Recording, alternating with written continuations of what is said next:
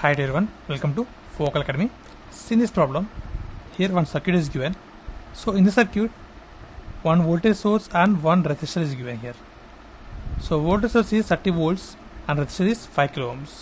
Now how can you find the current I and conductance G and power P for the given circuit? So here only one resistor is there.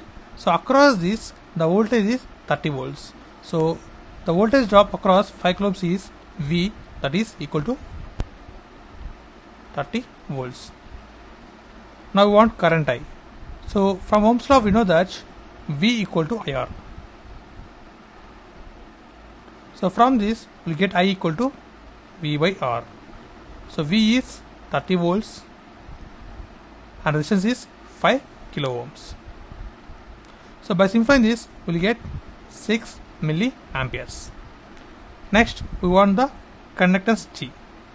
So conductance is always inversely proportional to the resistance. So your resistance is 5 kilo ohms. So that's equal to 1 by 5 into 10 cube.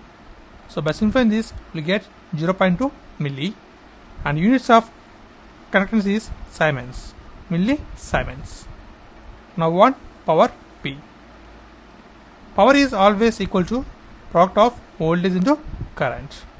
So voltage is 30 volts and current we got 6 milliamperes.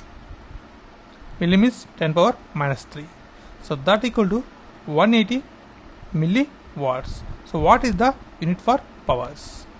So these are the required values for the given problem, and this is process of simplification. And thanks for watching. Please subscribe, like, share. Thanks.